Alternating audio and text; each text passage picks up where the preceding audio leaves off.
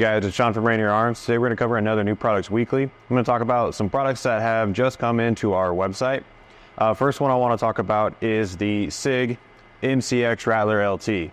So what's kind of cool about this is the LT Rattler has some upgrades done to it, some changes over the standard Rattler. And one of those changes is from the start, the muzzle device is still kind of like your three-prong muzzle device on the end. But it's got threads on it that are going to be compatible with all of the SIG suppressors. Another big change or difference that you're going to have is with the handguard itself. Instead of it being a little bit more rectangular, it's a little bit more slimlined and then a little bit longer, because the barrel on this is an inch longer. It's 7.75 inches, so we're getting a little bit longer barrel. And then because of that, we got a little bit longer handguard, which is going to give us more M-lock. So instead of the 2 M-lock positions that we had on the left and the right side, we now have 3, as well as some M-locks down here on like the 45-degree angle. So giving you just a little bit more attachment options, a little bit of some like weight reduction or skeletonized cuts on the top as well, just kind of changing that look. Other big difference though is going to be the full ambidextrous controls. So right up here on top, we've got a full operational bolt release, but it also works as a bolt catch. So full functional ambidextrous, as well as on the side. Obviously, you're going to have your magazine release, bolt catch, bolt release on the side there. So kind of really cool gun. This one's in 5.56. Has just cool like aesthetics. It looks really just like they stick out, right? You kind of know when you've got a SIG MCX around. There just isn't much else that looks like it, right? Folding stock, just a good little setup here. Some features that are the same that we're going to have is a 2-position gas adjustment for the piston. So easy adjustment there. If you can get your fingers on it, there you go. Pretty quick and easy there. Still going to have the same PDW grip. One other upgrade that is real nice. So the QD attachments on the standard Rattler, they were just the like built in with the lower. So not having the steel inserts would mean that if it wore down, then your sling QD wouldn't work anymore. So they ended up putting some steel inserts in there, so you're going to have a whole lot more durability and get a lot more use out of utilizing a sling QD. So really cool gun. Another really good feature is the trigger has been upgraded. So it's more of a flat face, but it feels a lot more like a kind of like a competition-esque trigger. So like really clean. It's got a really clean break with a crisp, let me get this out of the way, reset and break. So honestly, I feel like it feels a lot better than the standard MCX Rattler. So just cool upgrades, nice things to see. All right, next product I want to talk about, Eotech. So we're adding 3 new lines of Eotech to our Eotech lines. So first one that we have is the XPS2-0. So this is your standard Eotech holographic sight, but with a green reticle. And what's really nice about the XPS2-0s is they are essentially the smallest, the lightest, and the shortest of the Eotech line. So really good if you're trying to keep that weight down on your rifle system, or if you're running it on a shotgun or something like that. Just a nice, smaller, compact. You can throw it on a riser if you really wanted to, but these ones are kind of designed to be like the smallest, shortest, and lightest, right? So the other aspects about the Eotechs here, I mean, if you're familiar with Eotech, you know that they're very, very durable. They are very hard use. People absolutely love them. So they are a great product. These Eotechs here, the XPSs, are going to be running off a single 123A battery.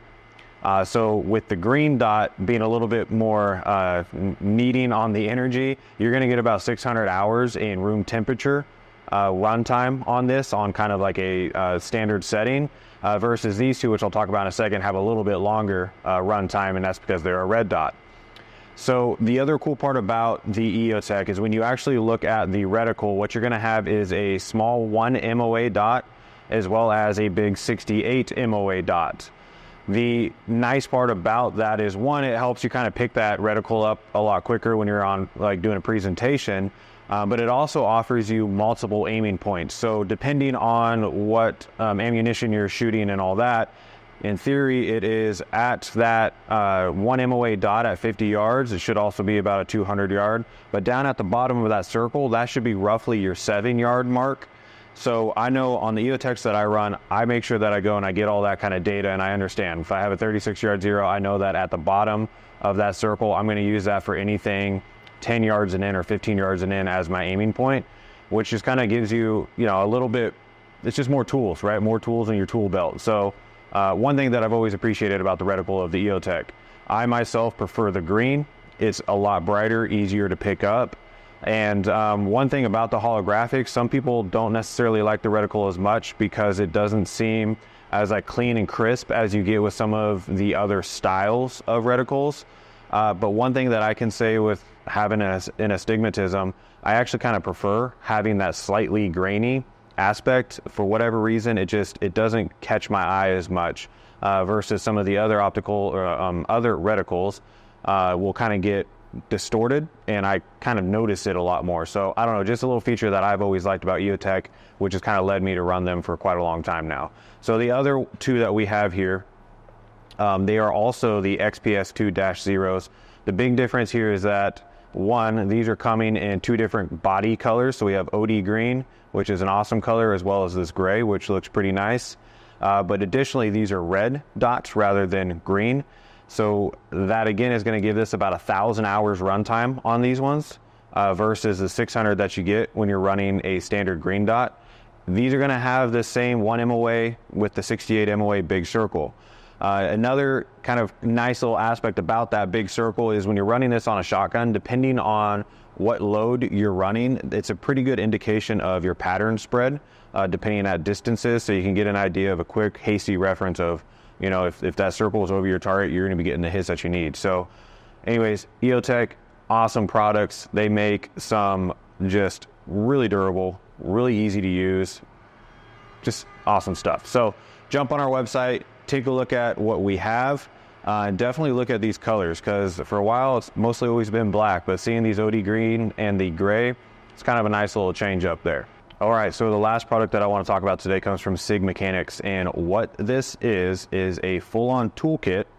It is the M-Safe-T for the P320. So what it is a toolkit that's going to allow you to convert your non-manual safety SIG FCU and convert it into a manual safety SIG FCU. The tools and everything that you are needing to do that are right here in this kit, including getting provided with the carbide bits for the cutting that you're going to need to do. And essentially what you end up having to do is modifying your FCU, and it's pretty simple to do with the instructions and with this setup, as well as they have the proper templates that are going to help you pick the perfect spot on your frame to cut out that little section for that manual safety. So the cutout, the pattern and all that is going to follow that M17, M18 platform layout. So you can, the other nice part about it is that you can convert it to manual safety, and you can very easily take that manual safety off. So you can swap it back and forth if you want to, for whatever reason, if you have a reason for that, but you are able to, which is pretty cool. You'll still have to get the safety selector pieces, but again, you can take your FCU that is not manual safety and convert it to a manual safety if that's something that you want to do. So if you're interested in making your non-manual safety into a manual safety, jump on the website, check this out. There is some tutorial videos that make it very clear how easy it is to do. It is something that you can do on your own. So jump on the website, check it out, and get yourself one if you're interested in it. Hey guys, thanks for spending some time with us on this new Product Weekly video. If you have any comments or questions, please put them down in the comment section. Please like and subscribe. And let us know if there's anything that you would like us to bring in or anything that you would like us to talk about. We're open to doing some how-tos and some tutorial videos on any of these products that we are talking about. So definitely let us know if that's something you're into. We'll see you in the next one.